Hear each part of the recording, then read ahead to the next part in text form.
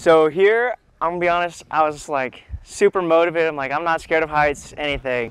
I got up to the top of the rock wall. I was like, that's a far drop, and my life is in Matt's hands, my battle buddy.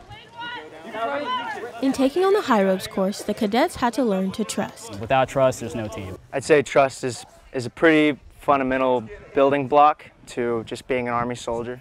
Trusting your equipment, trusting your battle buddies, just being confident with the people around you, because when you get out there, you know, the people to your left and your right are there to be right with you. They're doing the same thing, and so just trusting that they know what they're doing, they were trained up right. Trust yourself and your teammates more, because like I wasn't sure if I was strong enough to pull myself over some of the obstacles that are like way up in the air, and I didn't know if my battle buddies could lower me safely, but I just trusted them, I trusted myself, and I actually did it. Since we're all like close, knitted together, because we've been here for a couple of weeks now, you know, we have that trust that you brought up, you know, the importance of trust.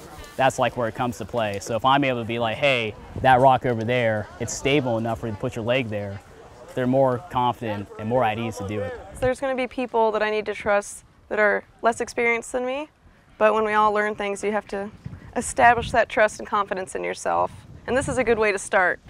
Reporting for the CST Public Affairs Office, I am Shianne Taylor.